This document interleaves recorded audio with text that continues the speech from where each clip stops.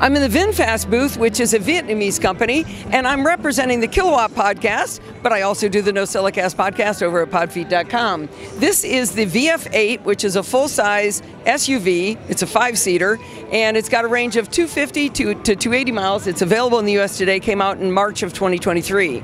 This comes in two trims. It comes in the Eco and the Plus. The Plus is the fully loaded version, and it's got starts at a price point of $46,000 on the Eco, and the Plus is $51,800. So this is a vehicle that you might want to take a look at that's available today, all electric, so it's our kind of car.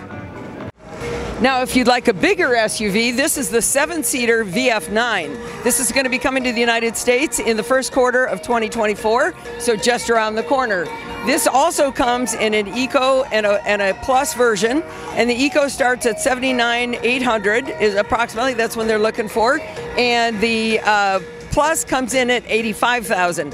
The range is above 300 miles, so that's a good healthy range. Again, it's a 7-seater full-size SUV coming to the United States first quarter of 2024 from VinFast. I'm sitting inside the VF9 right now, but the display and the controls that you see here will be are the same in the VF8 as well.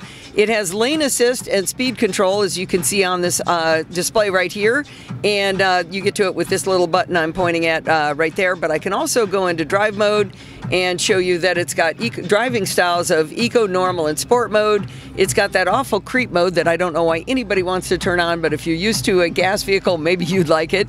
And we also have an option of low or high regenerative braking. Like I said, this is available on both of the models that we've looked at today, and this is a giant, beautiful screen. I'm really, really happy with how this looks. So if you're looking for full self-driving, it's not here yet. This does work, the driving modes.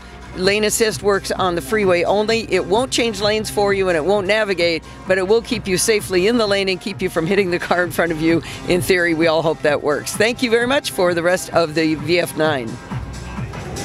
All right, now if we want to look to the future for VinFast, we have the VF3 behind me, and this is a very small, compact, 4-seater vehicle that's targeted for 2025. They're looking to bring this in at around $20,000 US. If they can hit that price point, that is an incredible price. And it's going to be just a small commuter car, so it's 125 miles that you could go on for, like I said, for just the commuter vehicle. Again, we're looking at 2025 for the VF3.